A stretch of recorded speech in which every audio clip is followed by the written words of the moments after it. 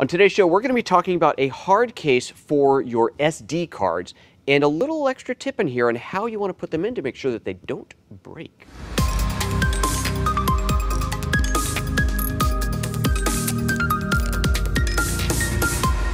Good morning and welcome to PhotoJoseph's Photo Moment, the first live 3 times a week show here at youtube.com/PhotoJoseph, all about photography and video and live streaming, and in this case, storage of those cards that you need for pretty much all 3 of those things. Kind of an important thing. Hey, if you're not watching the show live, you should. It's kind of fun. You get to participate in the comments like this. Look, someone even came over on Twitch the other day and I totally missed that they were there, but Tennessee, hello dude, back at you. Yeah, participating in the chat, in the live chat is awesome. See the @PhotoJoseph on there. If you type that in, it shows up red. I know you got a question.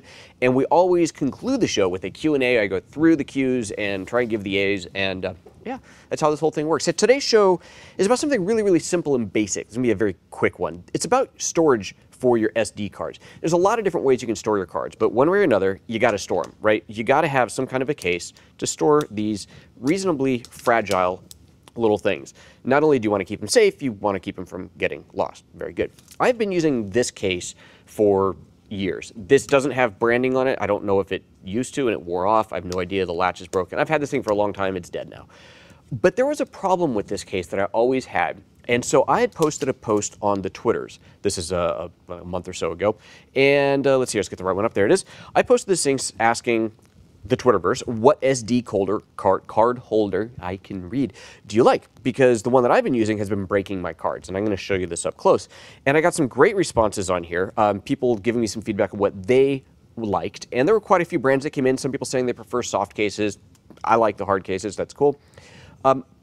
But one came up many, many times, and that was this Pelican case. So this, you all know Pelican, right? Pelican, they make hard cases. I've got several of them in different sizes for storing camera gear or whatever. And the great thing about them is they lockable, they're waterproof, they float if they drop into water. They are, I don't want to say unbreakable, but you know, they're really, really tough.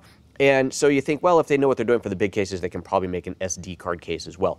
This is the case. This is over at the B&H website. It's the Pelican 0915. It's just under 20 bucks. So it is, for something that's going to keep all your photos safe, I think it is a cracking good deal. And this particular one holds 12 SD, 6 mini SD, and 6 micro SD cards. That's a lot of cards in there. I actually do have the mini SDs. None of them are in here. But let's take a look at how this works.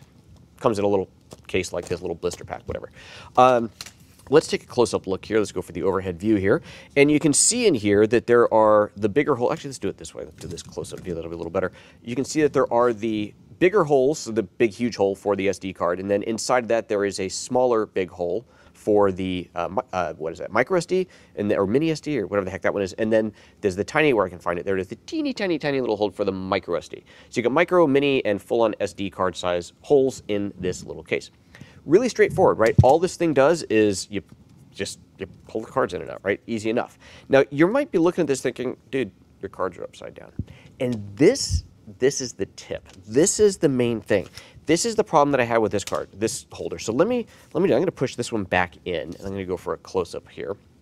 And you'll see for this case here, I'll probably zoom that in a little bit more. There we go.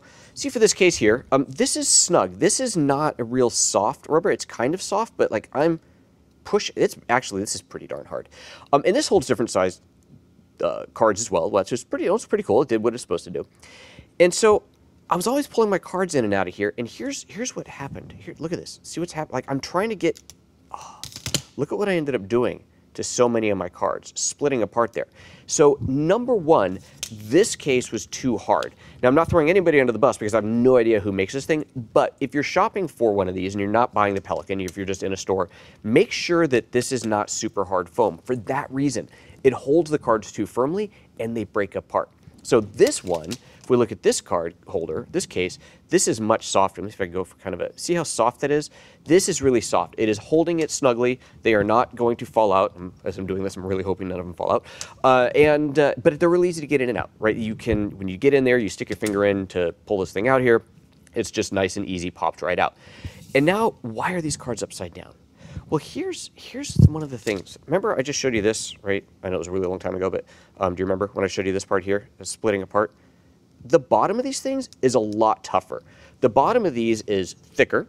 It doesn't have all the little holes in there for the contacts. It is the part that you were meant to grab onto and when you pushing the card in and out. So by design, it would seem logical, and it is logical just by looking at it. This end is stronger than this end.